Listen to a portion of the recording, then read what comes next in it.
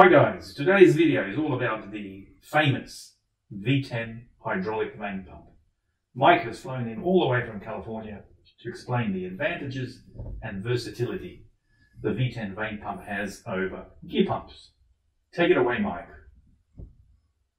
All vane pumps are rated in 1200 RPMs.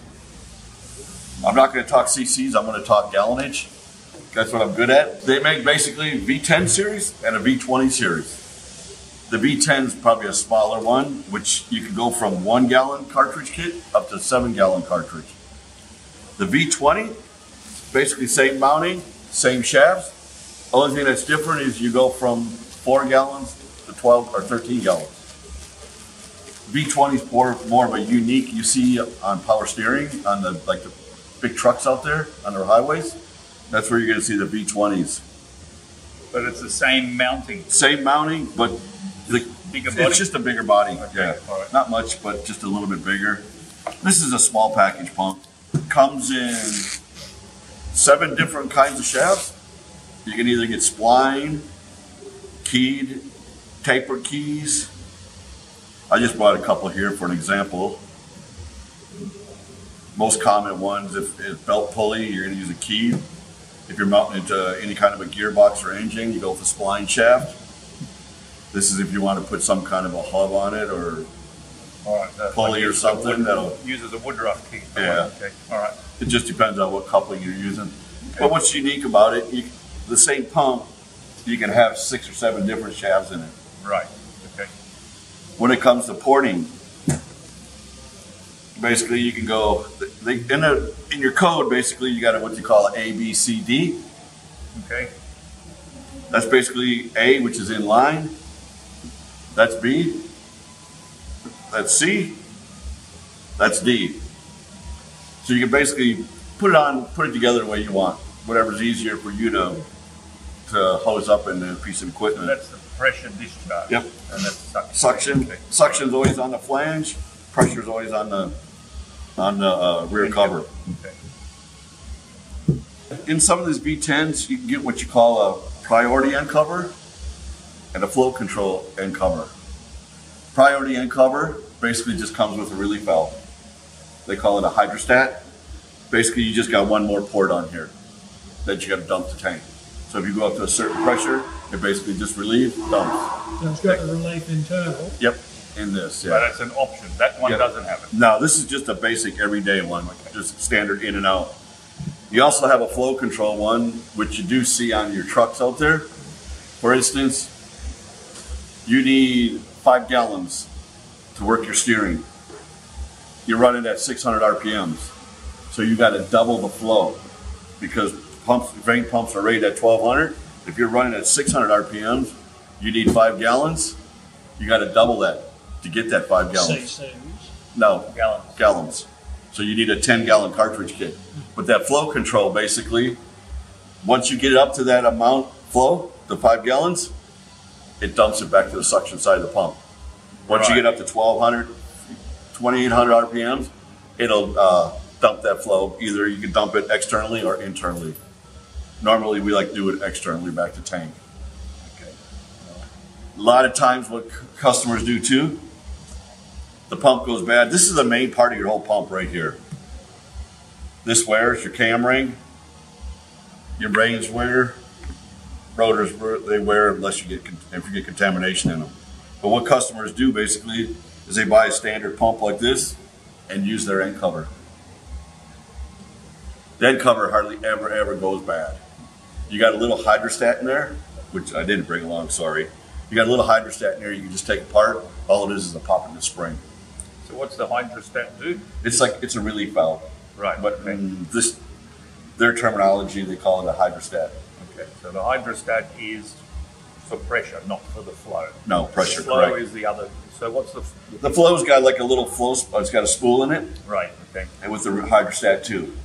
So the difference between the vane pumps and say a gear pump, the gear pump is gallons per revolution or cubic inches per revolution or cc per revolution. This is at 1200 RPM, so many gallons per minute. The only thing that's different rating is piston pumps.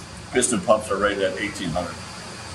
If they're a 10-gallon pump, they won't put out 10 gallons until they get to 1,800. Let me just clarify something, Mike. That you're calling this a 1 gallon cartridge, right? Yes. All right. So this is 1 gallon per minute. Yes, at 1,200. At 1,200 RPM. Correct. And this is how you would size them. Yep. Right. Okay. So it's not Basically, the only difference from 1 gallon to 7 gallons is the gallery gets bigger. You're a little like egg shape in here, right. and it gets thicker. Okay, that makes sense. All right. And when you're doing, if you're going from a 1 gallon to a 7 gallon, the only thing that you got to replace besides the cartridge kit is you just need to get longer bolts. That's the only thing you got to do. Right. Now, is this design what they call a balanced design? Or is it just one side is suction, one side is discharge? Or is it got two suctions and two, so it's like a balanced vane pump? It is a balance, yes. Okay, all right. But if you always look on, every vane pump's got a half an arrow. Yep. I don't know if you guys knew that. All you got to do is just look at that. Always put the shaft towards you, and you can just look at the rotation. This is if I was like that, that's right hand. All right, so the shaft always points towards the half arrow side, is that what you're saying? Well, if the pump was put together like this, for instance. Put it sideways. Okay, sorry. If the pump was put together like this, you can look at it and tell you it's clockwise rotation. Okay. If you're ever out on a job site, customers still use a pump, all the information you need to see, you can look on the cam ring. If there's no tag on it, normally there's a number stamped on it. I can't see the one on here because I'm blind. There'll be a number stamped right here. All we need to know is the number, rotation, and shaft. Okay. And we can basically figure out exactly what you got. And so if we wanted to change rotation, That's all you do. right. The bigger vane pumps, like the 25. Seriously? Simple as that? Yep. Okay. That's all you do. The bigger vane pumps, like the 25, 35, and 45 VQs, you got to swap. Because these things, the vanes are rounded. The bigger ones, they got like a slant to it. So you got to swap the rotor, vanes, and the cam ring. So when you say routed, the leading edge is rounded. Yes. Is that what you're saying? That rides up against your cam ring. Right, okay. Okay. Don't put the vanes in backwards, they won't So work. they're directional. These vanes are directional. Yep. On the bigger units. Yep. On this one, not. On the bigger ones, yes. Okay, so these are rounded. Yep. There's a flat face. But on the bigger units, you're saying there's like a leading edge. Well, it's just like this, yeah. Yeah, okay. Leading edge. All right. Correct. All right. So that needs to be flipped as well. Okay.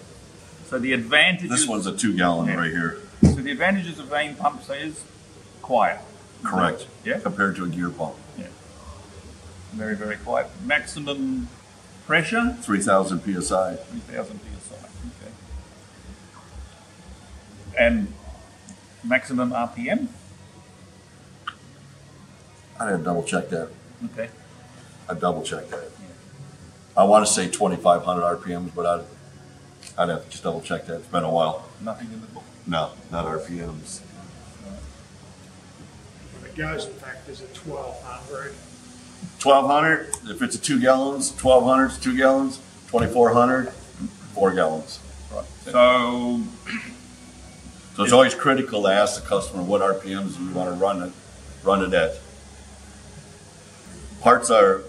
Carry all the parts in stock. all right. So if we want to just, what's this part called? Pressure plate. If we want to adjust the pressure plate, is that something we Yep. can get? Yeah. But if that's bad, I guarantee you that's bad. Okay. Because that rides just like that. And if that's bad, if you get any kind of contamination in here, first thing it's going to do is smear on here, there, and here. Right. Okay. Is that a Viton O-ring? Is that standard? Yeah, we stick Viton O-rings and seals in all the pumps. Okay. We carry a Buna seal kit. We also carry Viton. A Buna. Okay. Buna. Buna. Yeah. Which is a lower grade than Viton. Is that Correct. Okay. This is just better for heat. Yeah. Yeah. So we just. Everybody knew that? If you see this color O-ring, it means elevated temperature, much higher temperatures. It's brown. Instead of the black one. Yeah. All right. So this means premium.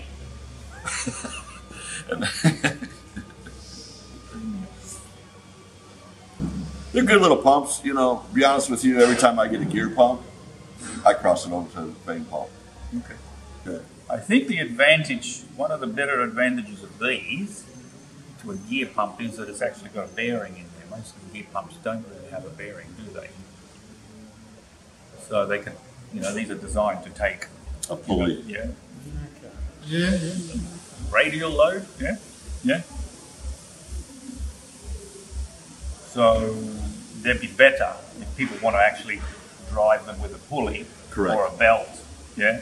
Well, that's how they run them Or on the even- trucks. yeah, On or- the trucks, they yeah. got a pulley on them. A pulley, or they've got a small gear which runs inside a bigger gear on a timing cover. So anything like that. That's when they use a shaft like Yeah. that.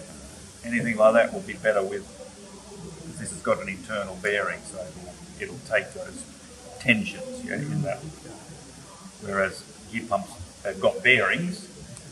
They've got to generate there. They're bushings. Yeah, They need bushings. to generate pressure before they start to lubricate. Whereas this has got, it's got that support bearing which can take that load. So the advantages of this over a gear pump, other than noise, I like the idea that smoother flow. I me suppose. personally, vane pump's always quieter. Plus, I always think, you know, if it's always rebuildable when it wears out. Yeah. If it's contaminated, that's a different story. But if it's just normal use, throw a new cartridge kit in it. If you size up an application wrong, you can just bring it back in, put a different cartridge kit in it too.